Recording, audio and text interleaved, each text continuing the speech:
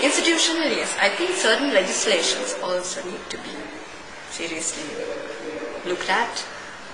For example, if I may go back to J.S. Thisanagam's case, I do not want to comment on the judgment itself, but I would like to note the fact that this is the first time that a Sri Lankan journalist is tried under the PTA. And that particular piece of legislation has been criticized for so long.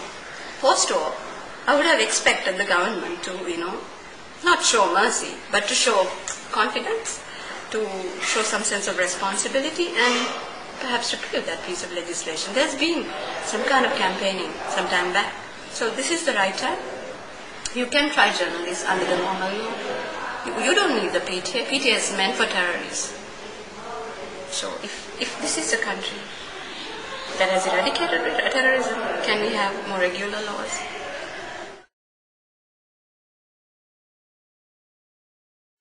I think so.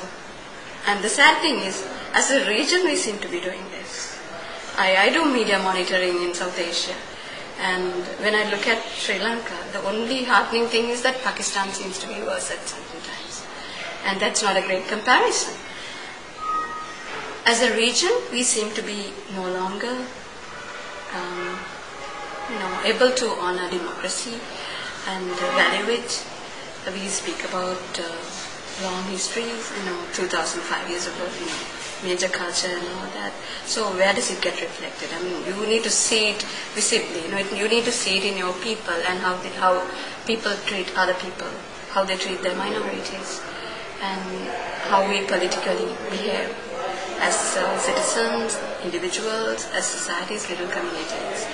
And I don't see that happening.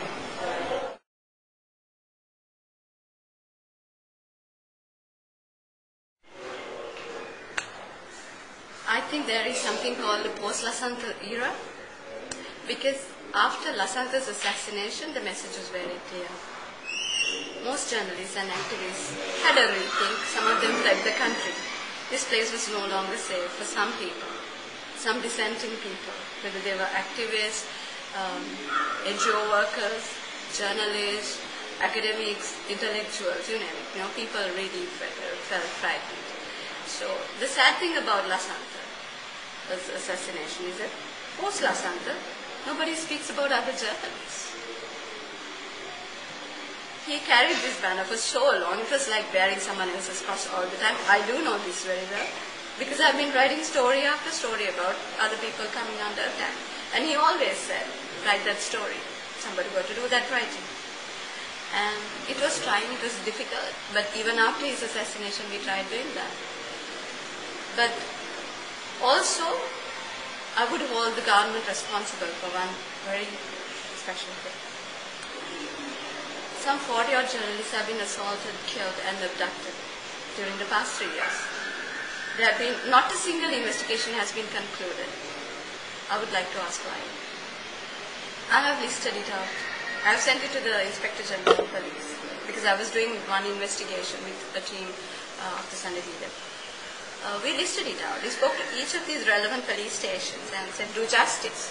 These people, some of these people, 11 of them are there.